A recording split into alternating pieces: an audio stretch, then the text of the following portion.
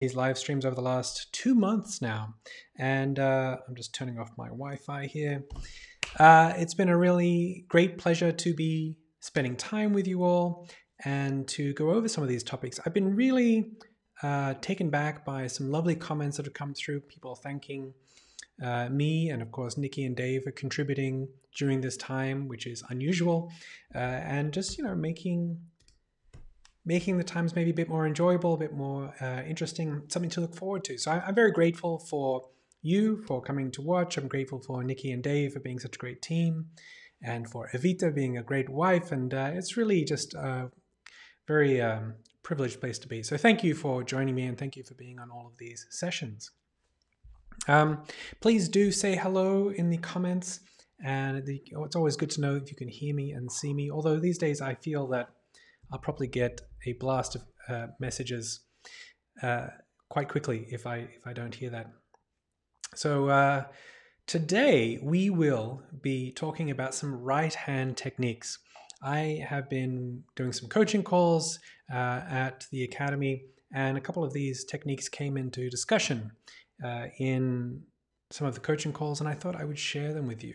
They're very, I very much think of them as, if we were painters, let's say, then we are looking for different brush strokes, different ways to wield the paint so that we can create different effects. And it's very much the same thing in the right hand. We want to have some different techniques so that we can bring our musical ideas to life.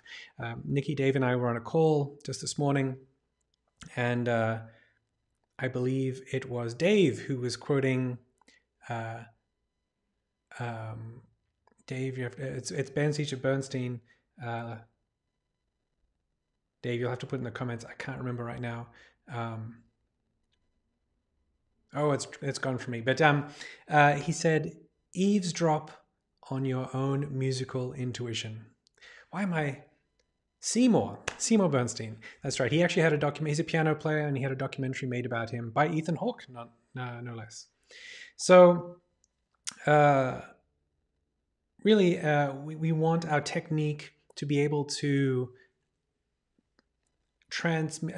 communicate our musical ideas as best we can. So that's why we have all these different brush strokes that we can use with our right hand, and that's what we're going to look at. We're going to look at 7 different right hand approaches, and some of them have some little variants in there, so you might get even more than 7. So let's have a look at the comments and say hello to everyone. Hey, Stephen from Colorado. Jeff, I got your piece of mail. It's very, very kind of you. I'll be in touch soon about that. Jose Luis, all the way from Brooklyn. Hello. James, Martin, great to see everyone. Brent's in there. And a lot of people here who have been coming every session. I really appreciate that. It feels like kind of it feels like a get together of our friends, but also it feels like a little bit of a show, a little bit of something to look forward to. So the regularity of it, I think, is really quite nice. Francois, great to see you. Francois was at our Oktoberfest in New York. Miles, great to hear from you, Miles. Hope you're well. All right, John from upstate. Maybe you're up in the Berkshires. I don't know. Jacques, bonjour. This is as good as I can do for French. Marcos from Brazil. Lovely to see you. Well, to see your text.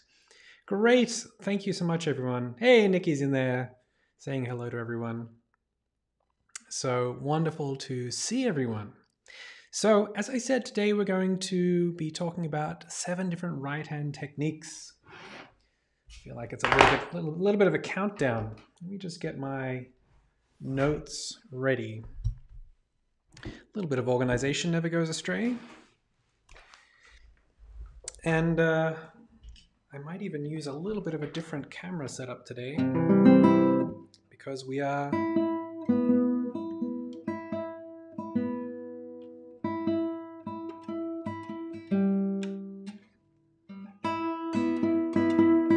before we get started, and while I'm tuning, I'd be interested, all these people commenting, can you think, before we dive into some of these, can you think of some of the different types of right hand techniques that we employ as players to create different effects and sounds to bring out melodies. And maybe write some of those in the comments.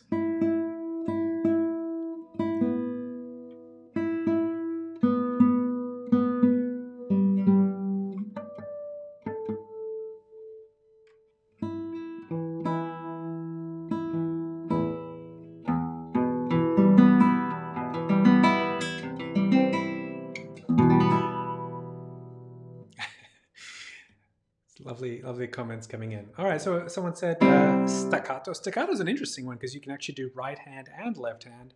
Let me see if I can actually, is this going to work? There's my right hand. I will bring up a bigger image of my right hand. I'm actually going to swap this. So I'm little and the right hand is big. So we've got rest stroke.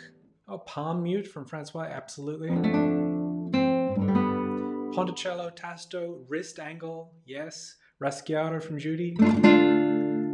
Gary says hello. Hi, Gary. That's Gary Lee, luthier extraordinaire, all the way from New Jersey. So maybe everyone in the chat. Gary, if you wanted to see some more comments, probably pop over to the YouTube channel. That's sort of where everyone lives and is commenting. But many people know Gary. He did a wonderful course on the instrument of the guitar, and so it'd be nice for you, Gary, to say hello over in the YouTube comments. He's on Facebook at the moment. Top stroke. Oh, Carrie is giving away one of the secrets, not the secret, but definitely one of the topics I want to talk about today. Pizzicato, yes, absolutely. It's sort of pizzicato is a term that comes from violin, the string playing that is plucked, to pluck the string. And so technically, in that regard, we're always playing pizzicato. But what we often think of pizz is either that, which is that's actually Bartok pizzicato, where we bring the string up and let it slap back against the fretboard to make that kind of percussive sound.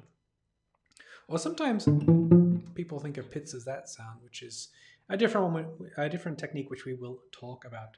Flesh stroke, yes, using the flesh of the fingers instead of the nails, yes. Right hand rolls, rolling chords. Yes, so there's a lot. Right hand bass stopping, Jeff talked about.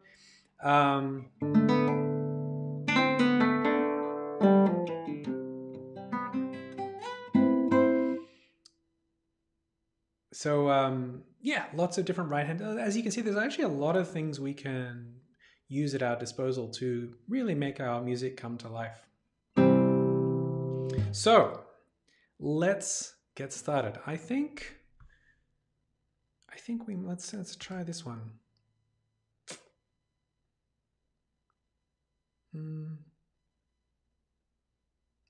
I suppose so. Yeah, all right. All right, so it's not a good bit.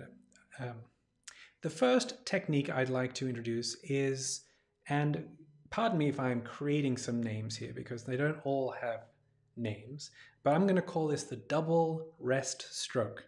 So many of you know about the rest stroke, where we have the finger simply play one string and come to rest on the adjacent string. The virtue of this movement is that we can push the sound a little bit and it can make a nice strong sound, usually a bit stronger than free stroke, although we can really match the sounds if either we make our free stroke a bit more robust or if we make the rest stroke a little more subtle. So we can match them. They don't have to be different. But there is an inherent difference between the rest stroke and the free stroke, and sometimes we want to use that to our advantage. So when I say double rest stroke, what I mean is that we can play a rest stroke, and then the finger is actually on the adjacent string already, so we can use it again. And this particular situation or example came up when I was talking to Jeff, one of our members at the Academy, and we were working on Barrios's Prelude in C minor. And I don't really play this piece, but I'll just play a little bit of it.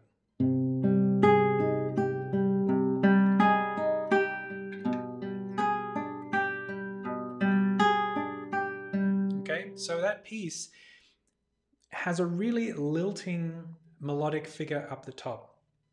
And I asked Jeff to play it so that this note, the A, and then the G, stood out, but not only stood out, it also had a difference between the A and the G, so it was leaning. So the G needs to be a lot softer. They were about the same then. Right?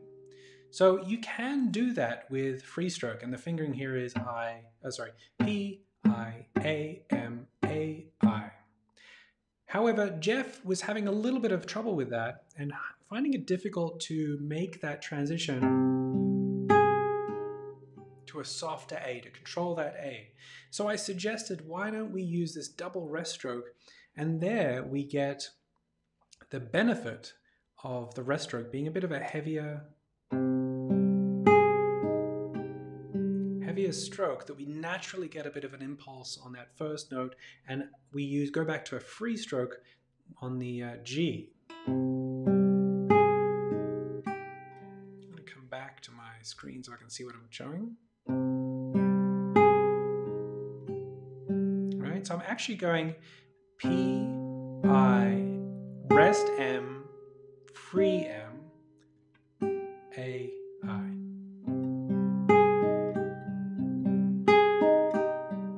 So maybe you want to try that yourself. I'll give you a couple of other examples where it can be quite nice. Here we go. I quite like it in another Barrios piece, La Catedral, the cathedral. So this is the first Saudade, and watch the double rest stroke, I guess let's call it, what am I calling it? Double rest stroke.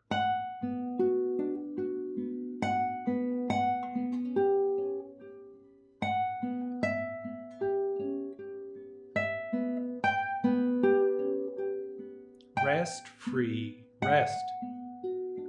Right? So it can be really a wonderful way of bringing out a melody, and you're using the technique to your advantage. I'll give you one more example. So maybe two from both. No, the first one we don't know who it's from. So we have.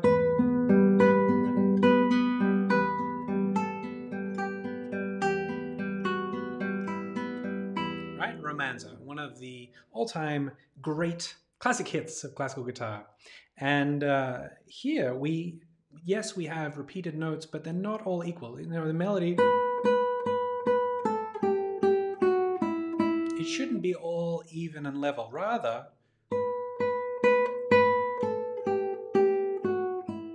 we have a little bit of emphasis on different notes depending on how we want to shape it. And we can use this kind of technique to our advantage, because it's going to have a little bit of strength to it. So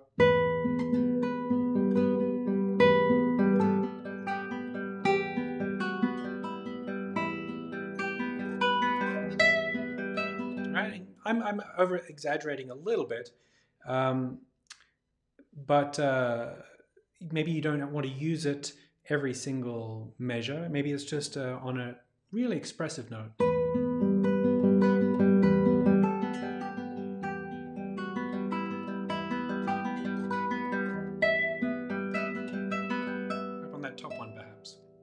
And the last example I'll give is this Tárrega's Study in E minor.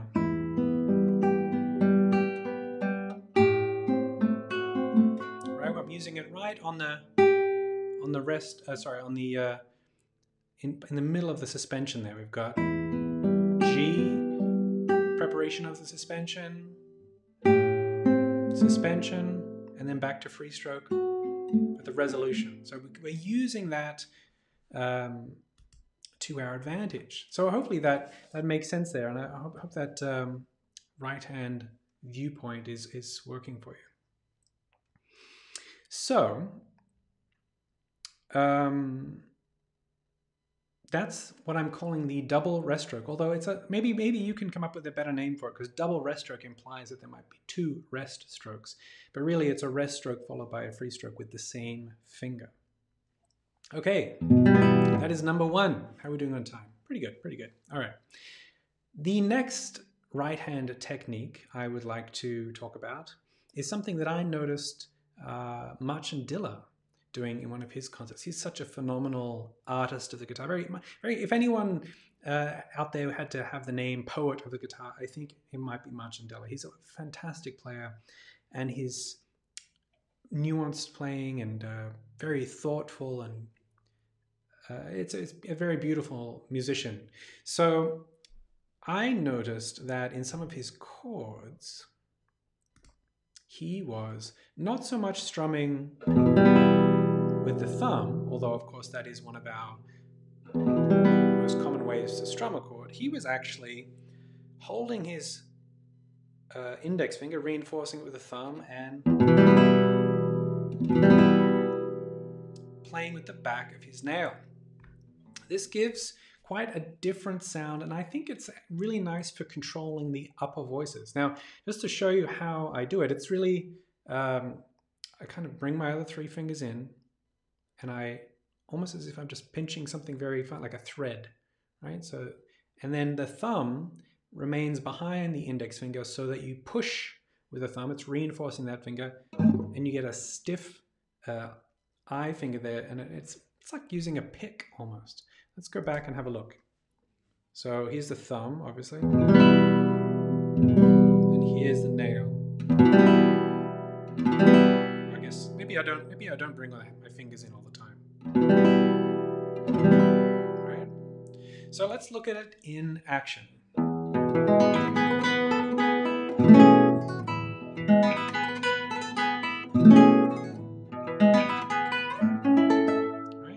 Passage from Villa-Lobos Prelude No. 1, and there are some other benefits to this, because this, watch where my M and I fingers are at the end of this chord. They're very much in a position to play again, whereas thumb, you know, your hand is quite in a different position, so it might be nice if you need to get back in position quite quickly. This can be a really useful chord strum to use. I'll give you another example. Hopefully this won't peak the audio too much, but this is the chords later in that section from the same piece. So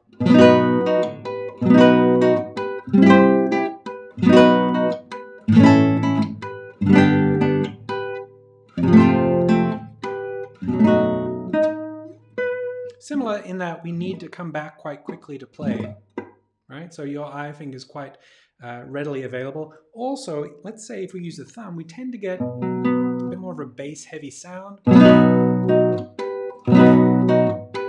We can, of course, if we really overextend, try and get those top strings. But we really have to, I have to turn my wrist and bring it all the way down. So that is the second right-hand technique that I wanted to talk about, where we're playing with the back of the nail. I suppose it could work with other fingers, but I haven't tried it, to be honest. Of course, some of these techniques might be familiar to you, and I see that Marco says, I call it swiping stroke. I call double stroke when playing, for example, open G and open E strings with the rest on both I fingers and A. Oh, okay. Oh, swipe. So that Marco's talking about the double rest stroke, swiping stroke. So maybe we can, that can be a little bit of a challenge in the comments to come up with some names of this. Really, we just want names that are obvious and descriptive. So that was the back of the nail strum. That was number 2. Now we're going to now come up to the third one, which has some different parts. And this is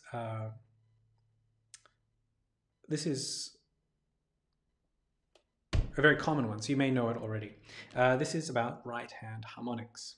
So the most common way for people to play harmonics is to hold down the nodal point, which is the place on the string where we need to hold it down so that the string vibrates, and in the case of natural harmonics, into even sections.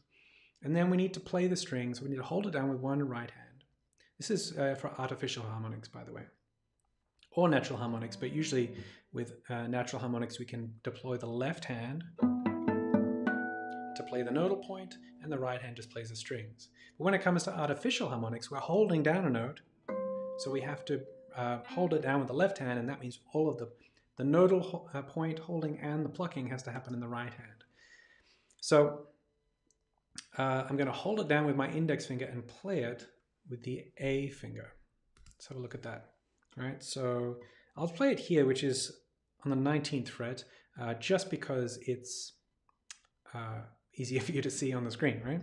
So I hold it down, and you can be really very accurate with your finger placement. It has to be right on there. And then what we're looking for, I'm going to bring my second finger in so you can see it. I'm actually playing with the A finger, right? Now, one of the keys to this is that if the more distance you can get between your A finger and your nodal point, the easier it will be out to make a clear note. Also lifting up the finger with the timing, good timing, so you're not leaving it on the string, otherwise it'll sound dull. And also one of the counterintuitive things with harmonics is if you make a very bright, sharp sound, which would normally be kind of maybe a special effect when we're playing guitar normally, when we play harmonics with that bright sound, it actually comes across as a very clear sound. I'm using my A finger in this strange position because I want to imitate using this, right? So that's actually the most obvious and common way. Now, another way is you can put your finger up, your right hand finger, or left hand if you're left-handed, and say, oh, I have an idea. And from there, you bring out your thumb to make an L shape. And we're going to hold down the nodal point here on the pad of the finger, and we're going to use the thumb to play the string. Now this is really good for bass strings because the thumb doesn't get a scratchy sound on the bass strings, and you can actually get a lot of distance. So let's have a look at that one.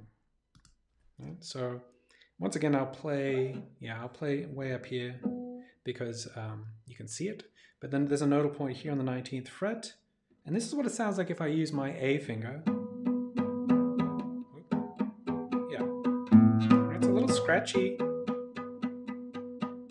It's not particularly clear, but if I use this sort of pointer finger with a thumb, very different sound. Quite a nice sound, I think. So I prefer... I much prefer using this on the bass strings. Let me see if I can move around a little bit. Okay, yes. So let me see, I'll give you an example of changing.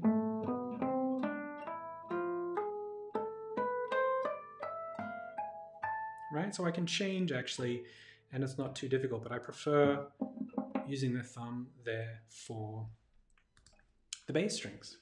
Now I'm going to tell you a third one, which I have never used, and but our star member Linda Tsardakas from Germany has been playing El Sueño de la Muñequita, the Barrios piece, and that has quite a substantial harmonic section.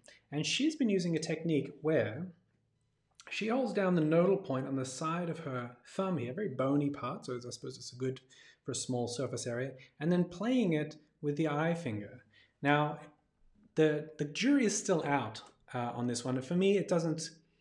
It's a lot of open string sound you can kind of get, or the fundamental note, if that's the right term. So that sounds like this. Now what Linda liked about this, so it's kind of hard to see, but I'm touching the nodal point in that part of the thumb, and then as you can see pretty clearly, I'm playing. Now what she liked about it is that she had to play chords as well. Right? And that position had her right hand already close to playing those notes. So you didn't have to change so much. So Linda likes it. So I'm going to call those Linda harmonics because she came up with it and she showed it to me. Now, the last one is just something of interest, I think, perhaps. And that is if you've ever seen one of these pieces where there's harmonics and chords being played at the same time. So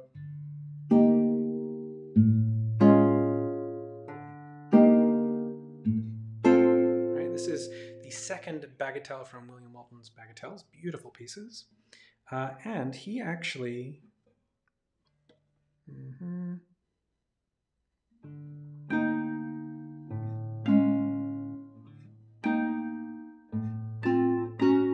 He's actually asking, and of course I'll show you the right hand, he's actually asking the player to play a bass note, 2 normal notes, and then 1 artificial harmonic. And so it's quite, it is quite a tricky, but very, in the end, manageable. So we've got the bass, and then these 2 notes here, which are, let's say, normal notes, normally played notes. And then we have a harmonic, right? So the harmonic needs to be played as we do with I and A. What am I doing here? Oh yes, the thumb comes to play the 3rd string, second finger plays the 2nd string. Every finger has a job here. I'm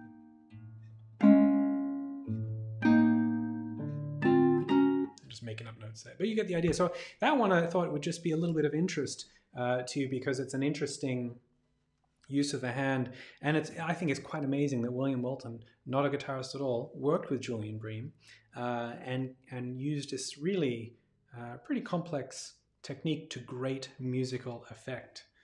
Now I'm going to take just a moment to answer some questions, because we have, what are we up to now? 1, 2, 3. We're kind of at the midway point, I would say, of our techniques, and we're midway through the hour. Man, my timing must be getting better. So let's have listen. I saw some questions coming in.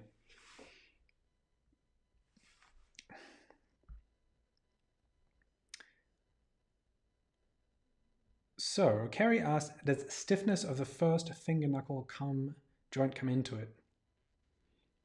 Tricky, because I'm not 100% sure which. I think you were talking about the first one, the rest stroke. I believe so. Maybe you can ask your question again, Carrie. I'm not 100% sure. Antonio was talking about the camera angle. This angle is deceiving. Do you hold your guitar with the neck pointing forward away from your shoulder or backwards closer to your shoulder? I imagine, yes, I can understand why the camera angle would be deceptive. It's parallel to my shoulders, more or less. It's definitely not backwards. But yes, I can imagine the camera angles are all doing all sorts of weird things.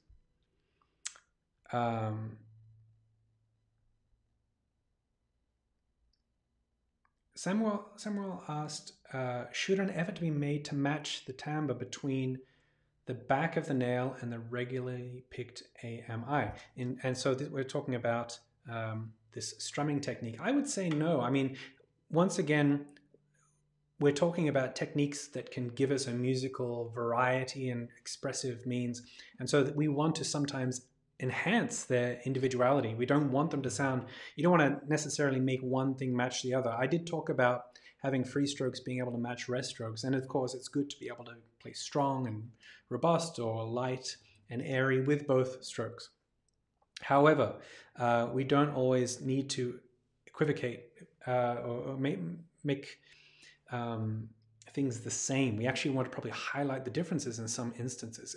And in many cases, we're aiming to use the natural tendency of a technique to our musical advantage. So when the rest stroke can be very light and easy, but it tends to have a little bit of a push compared to a free stroke. So we're using it to our advantage. Matthew said, or asked, is it bad that I use this almost pick technique almost whenever there's a chord strum, divisé, prelude at the moment? It's an interesting question. I mean, nothing's bad. We're playing the guitar. Everything is on a spectrum of good, really. So no, I wouldn't say it's bad. I would say it's a little unusual to play all of them like that, but only unusual to me.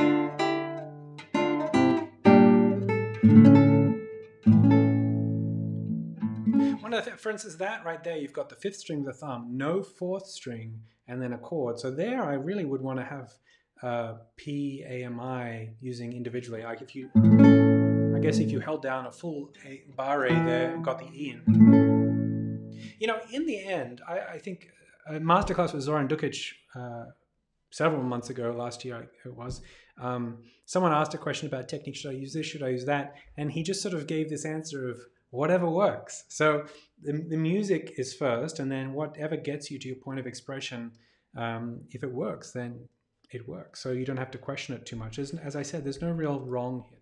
So if that's working for you and it's making good musical result, that's great. Chad said, the grand stroke. I like it.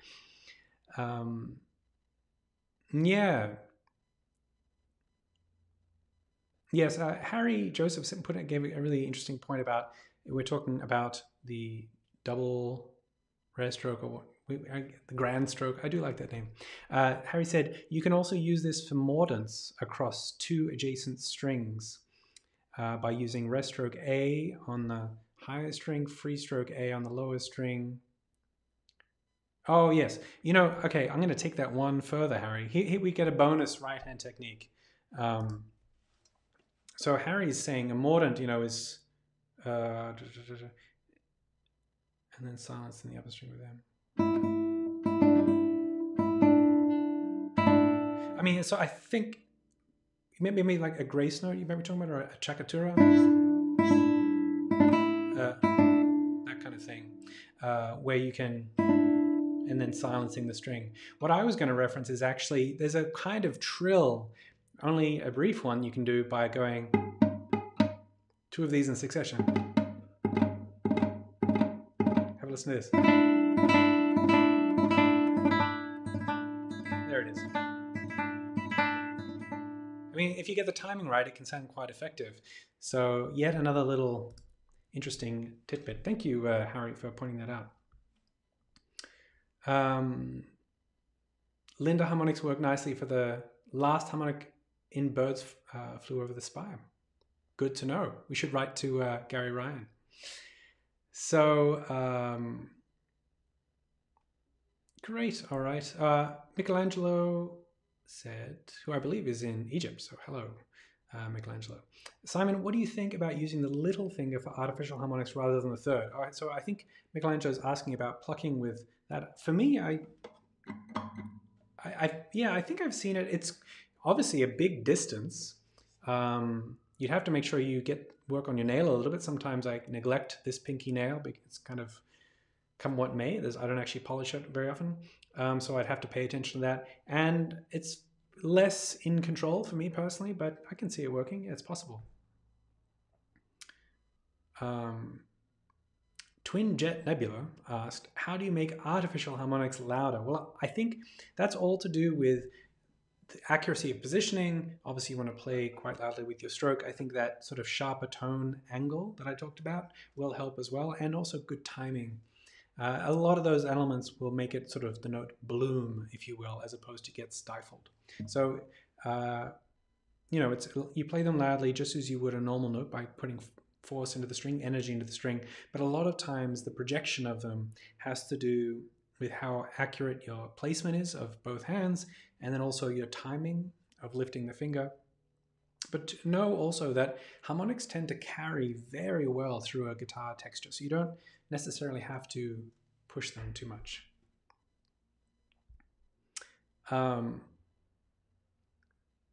Mark's got an interesting suggestion.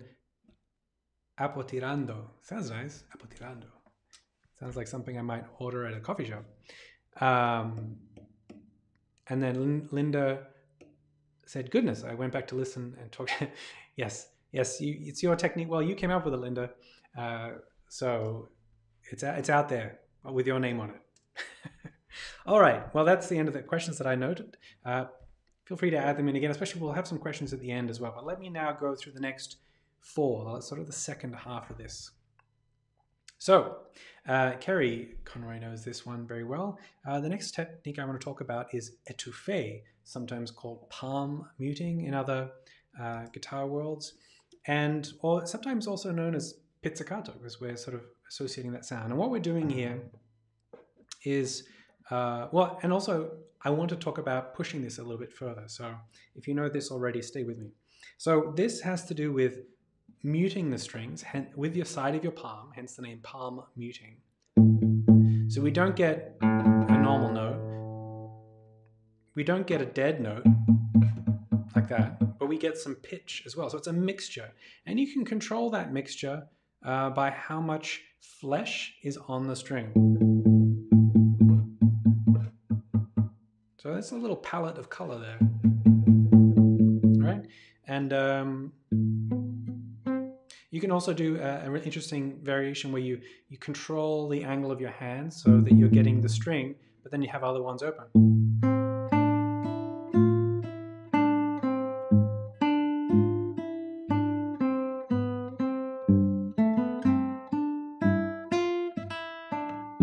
So that's kind of like, it really has that effect of two instruments. You've got a Pitts double bass and then some other instrument.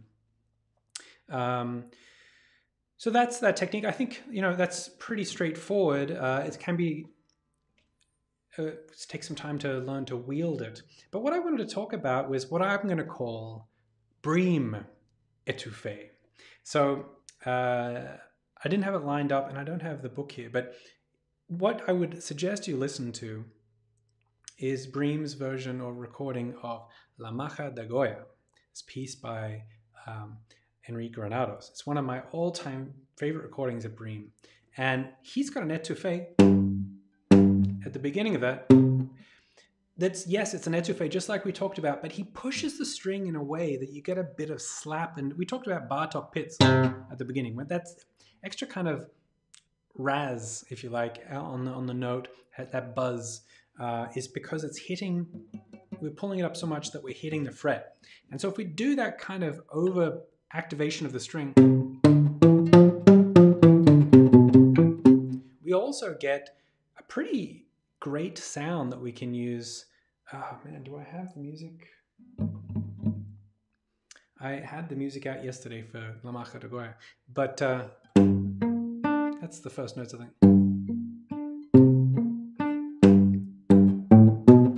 Often a sound that we might not want, but as sometimes I think I heard, I'm paraphrasing Oscar Gilliard in his Siena Masterclass saying, if everything is beautiful, then nothing is beautiful.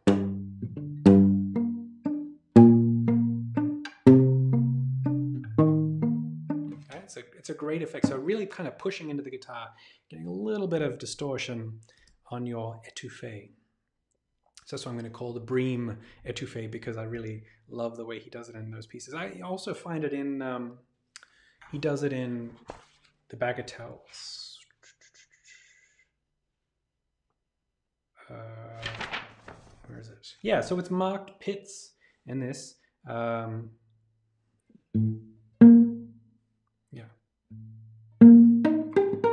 Yeah.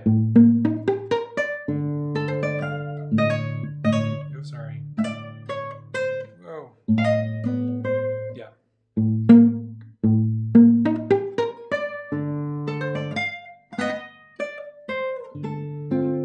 Apologies to the people who love that piece, but you get the idea, right? So I'm just putting a bit of oomph into those étouffées and pizzicatos to get that extra kind of sound. So that was number 1, 2, 3, 4 on the list. Now, this is another one that Kerry Conroy mentioned at the beginning. This is the top stroke, staying in Bream land. This is something that I learned about from Fred Hand, who's one of the very few people who studied for an extended period of time with Julian Bream. Also, Laura Snowden, who came and did a masterclass for CGC she did Carcassi, Villa-Lobos, Preludes 3 and 4. She also has worked with Julian Bream quite a lot. And she acknowledged this term that Fred taught me about. And this is the idea of a top stroke. Now we have our free stroke. Let's pick a nice note here. Let's just say this, right? Free stroke. And of course our rest stroke. But he talked about a top stroke. You can see I'm sliding, I'm keeping my index finger quite straight, if not, It's not rigid, and I'm sliding across the nail. Now, I think part of the virtue of this is that because we're dropping our wrist down a little bit to go across the string, we're actually reaching up towards a very mellow part of the tone world and getting close to the nodal point. We're about to talk about that in a second. So you get a very particular bell-like sound. And you can see I'm just sliding. I'm actually, if you look at my forearm, I'm using the whole of my arm. I'm not keeping it in the finger. I'm using my arm. Let me find an example. Let me see. All right, like maybe that. I'm just sort of picking a random note. Yeah. See, I'm sliding my finger. You'll actually see me do this quite a lot if you look at my right hand in videos. Sliding it across instead of back. Much more mellow sound. It's a very beautiful. So this is a top stroke coming from Fred Hand, who is a beautiful tonal player. And of course, the great master himself, Julian Bream. So it's a really interesting stroke to play around with and explore. And I will use it very often. Trying to think of some other examples. Well, even let's say we talked about, yeah, this is a good example. I talked about the beginning of La Cathédrale, right? You can, and we'll tie this together and after the next point. But you can, if I'm going to do that double rest stroke, or the AKA the grand stroke. Notice the movement of my finger.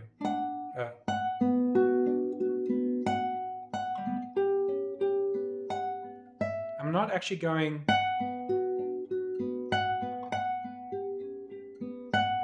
straight back. I'm sliding it across. That's the top stroke.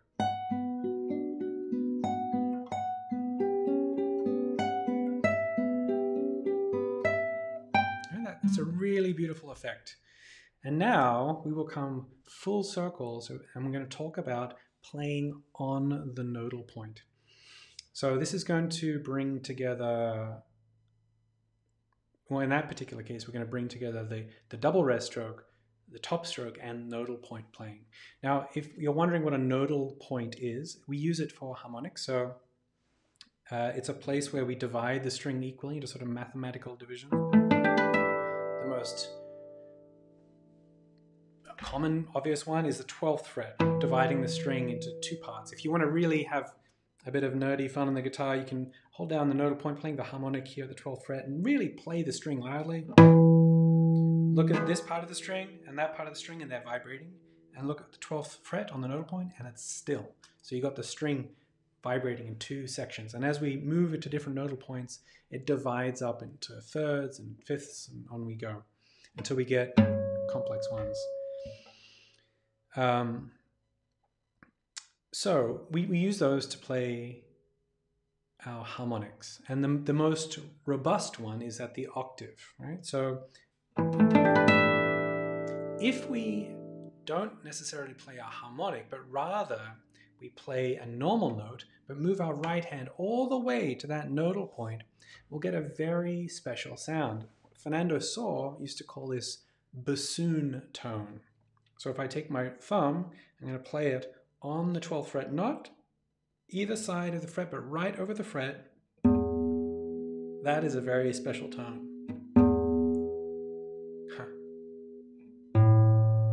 It's like a gong, right? I use it, if you want to listen to me play it on a piece, I use it at the beginning of Constellations by Armin Koch on the B flat. I actually bring my hand all the way up here, and you'll notice this in some performances. Now, if you want to take it one step further, you follow the nodal point as you change notes. So if the melody goes, I hope you can see it. Let's change to the right hand. Neither of them are particularly good. I'm going to drop my guitar down so you can see this.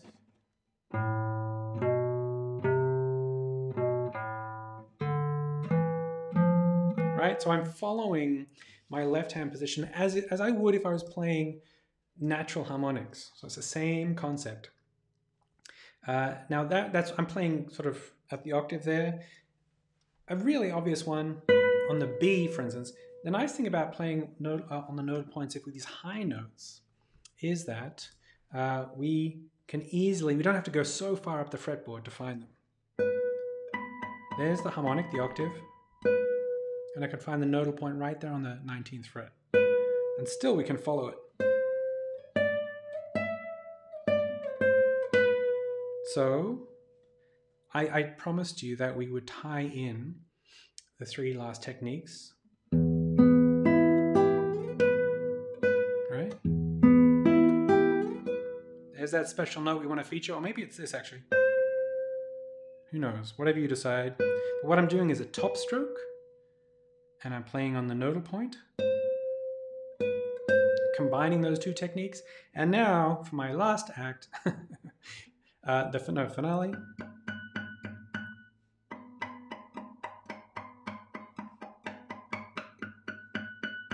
There's a nodal point.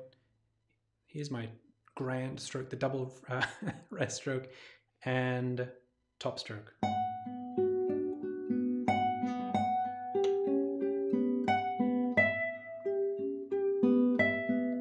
See, I'm following it. It's very small distances up here, but I'm using all those three techniques to make this music just ethereal. That saudade at the beginning of the cathedral. So I'm using Julian Bream's top stroke. I'm playing right over the nodal point, and I'm using this double rest stroke to get the benefit of that rest stroke sound. So it's a wonderful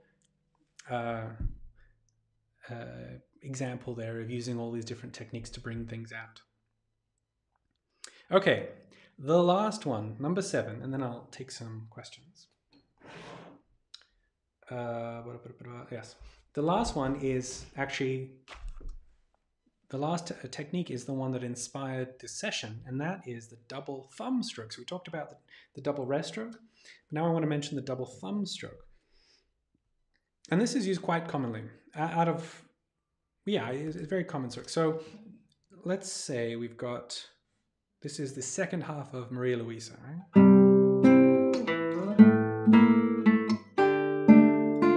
Right? And in this piece, we had a very distinct upper part, very clean melody up nice and high. But then in the second half, we get this melody that comes in on the 4th string. Right? And to bring that out, if you play it with just P, I, and M like normal, you're asking the I finger to play on a bass string, which is not great for that kind of sound, the swish sound. And it's also, you're competing with the thumb, which is naturally a little louder. So what I would like to encourage you to do is you might have to change your hand position and bring the wrist over, but I'm going to go through both strings and play through and try and play louder on the second of the two. I'm splitting them a little bit. And that way we can get that lovely, thick, robust sound of the thumb. Another wonderful example, of course, is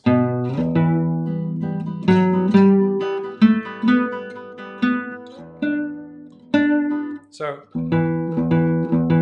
using that, and it's definitely a technique that's going to be very, very useful to bring out those inner lines. I mean, this isn't an example of it, but it is an example of using the natural weight of the thumb to bring out a melody. Is what I'm doing. What is it? I'm doing an arpeggio, and then the last note in that arpeggio. Of course, on the piano, it's just within the chord, but this is Granada. Another example, not the same, not a double thumb, but I'm using it as an example of where we're using the thumb to really make it clear what the melody is. So that double thumb is very, very useful for bringing out inner voices, and especially on those bass strings. All righty. Do we have any questions? That was number 7. So number 1 was this double rest stroke. Number 2 was the back of the nail strum. Number 3 was the different right-hand harmonics. Number 4 was the étouffé à la Bream. Number 5 was the top stroke, also from Bream. Nodal points was number 6, playing on the nodal points. And then the double thumb was the last point, excuse me, from number 7. So I hope you enjoyed those. I hope that they, if not, at least I hope there was at least one that piqued your interest or was a different way that you're used to, or maybe there's some just brand new ideas in there. So let's have a look at some questions. Okay, Nikki was saying, we're talking about this bassoon tone playing over the nodal point. She was saying that in Italian they call it the clarinet sound. So there's a very, I know in the clarinet, maybe this isn't what it be referring to, but in the clarinet there's a sound, a range called the Chalumeau. Chalumeau, I think. It's just, again, this kind of very gong-like, warm, robust sound. And I wonder if the clarinet can get that kind of same sound. If anyone wants the science bit for playing over the nodal points, it sounds different because you only have the fundamental frequency and odd numbers harmonics in the wave. That's right, yes. I remember many years ago on CGC, I did a video where I said that there were more notes in the harmonic series in that note, and that's why it sounded richer. But it was entirely the opposite, is because it has fewer overtones, I think, and more of the fundamental. That's why you get that special sound. And of course, the internet let me know that I was incorrect.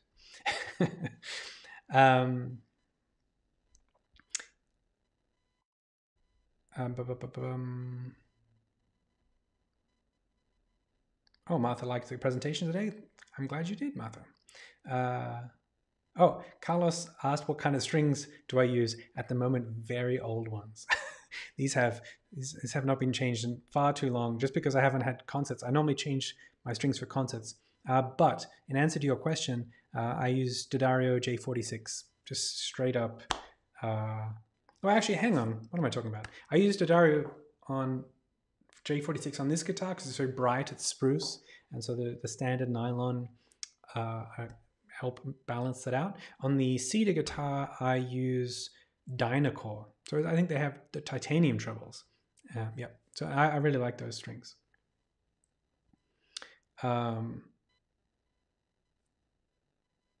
Great, people have been looking forward to using some things in practice. And John found that the top stroke was new for John. Oh, that's awesome. Is tapping done on the classical guitar? Hammering on? Sure. Yeah, I'm trying to think of. There are some people. I mean, I know Thibaut Cavan played a piece he wrote himself that has tapping. I think Stephanie Jones may have had some pieces where she's done some tapping. I mean, it works. It's not tapping on the electric and steel string acoustics is a little more effective. Well, if you want, there is a piece by Yobet Variations that actually, I guess that's not tapping. What am I talking about? But if you're talking about tapping, like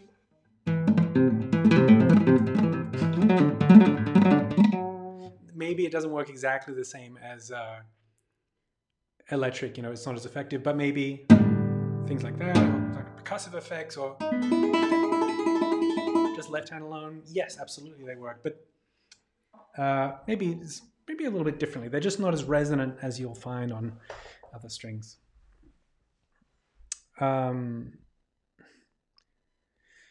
Chad said pinch stroke, pushing down with the thumb, and free stroke.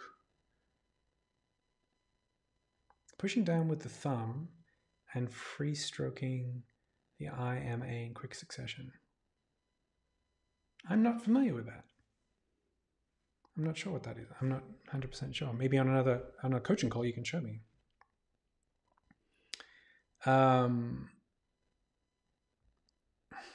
Ahmed said he has a problem with the position of the right hand. That might be a little bit out of the scope of this this session here to go in, like setting up the right hand. So I'm sorry I can't help you there, Ahmed.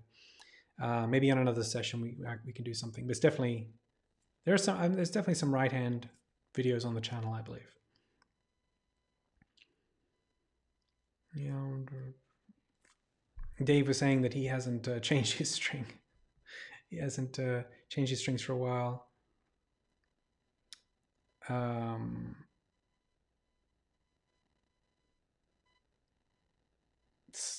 Slug Tug. Okay. Sorry, there was a name in there for some tapping.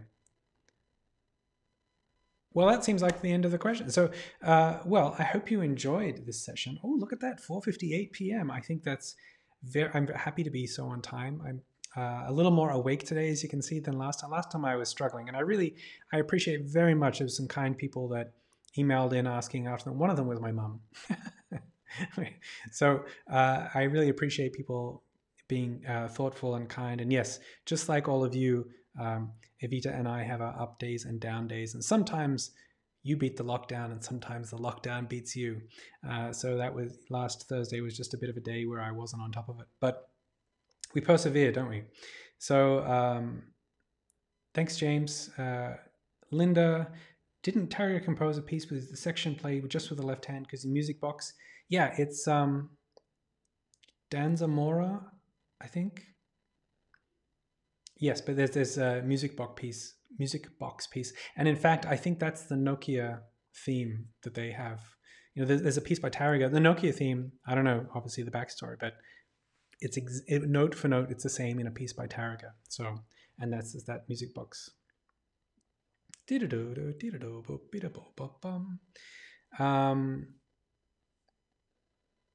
Yeah, so there's a couple of tapping pieces. Benga Beat, yes, absolutely. Yeah, Benga Beat by Gary Ryan is a wonderful piece. Lots of thanks. Thank you very much. Alborada. Yes, I'm getting. Yeah, that's Alborada's the music box. You're right, Mark. Thank you.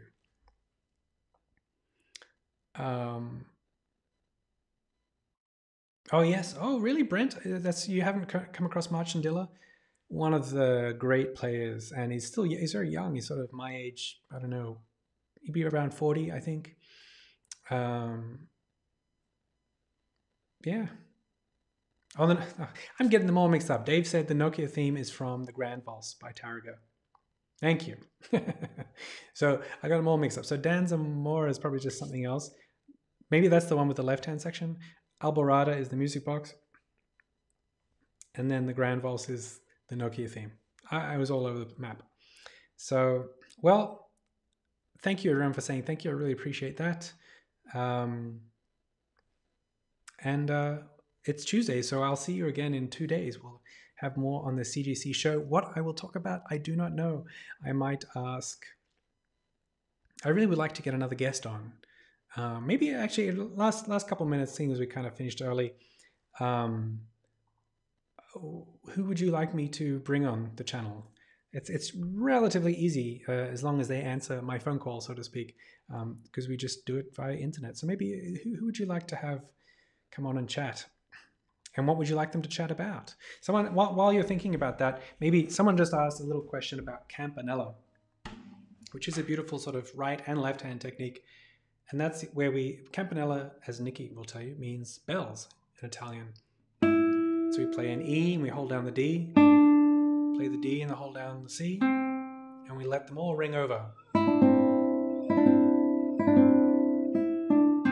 Right? Instead of going on one string, which just keeps the notes from ringing over one another.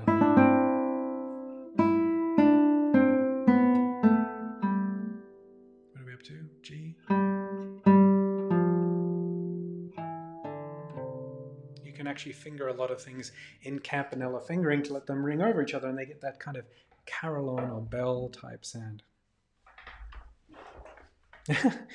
Oh, great. All right. Oh man. So I asked who should come on the live stream, and then I get Julian Bream, Christopher Parkening, David Russell.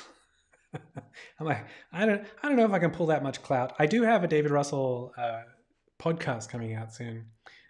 Christopher Parkening, I've never met, but I've seen it. He's got a wonderful speech he gave from the 92nd Street Y. Very charismatic speaker.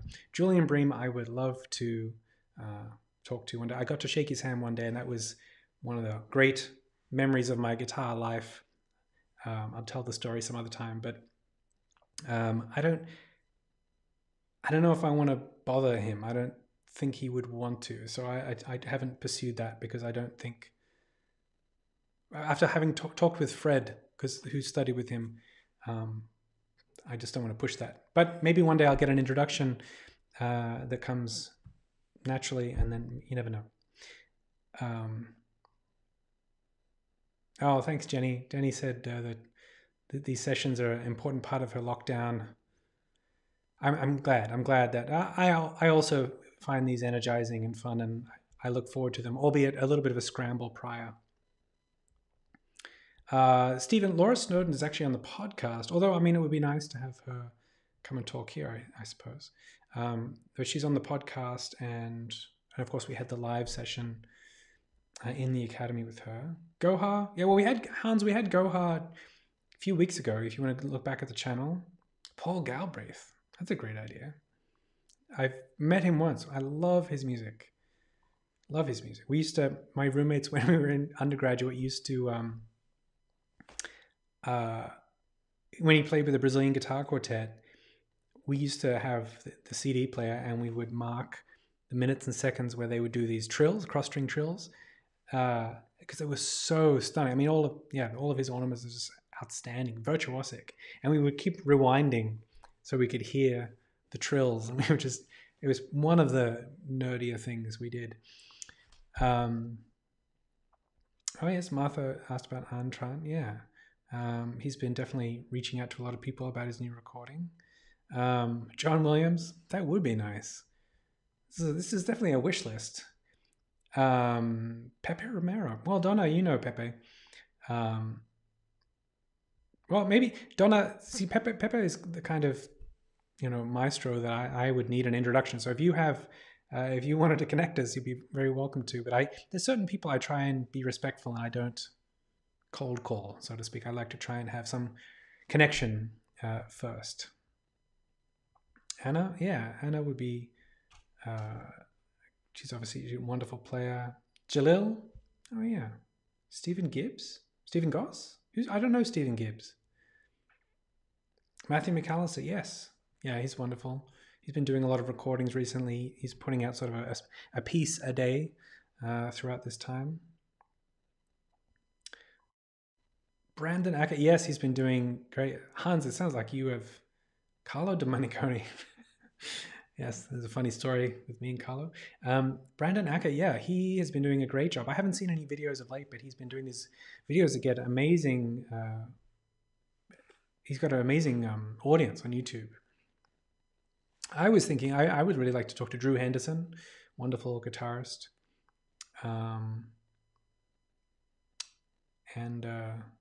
Anyway, well, it's some food for thought, so thank you for that. I will bid you a kind farewell. I'll see you in 2 days. It's going to be a mystery. It could be with Joe Williams. You never know. You never know. Anything can happen. All right, everyone. Take care. Stay well. And I'll see you soon. Bye-bye.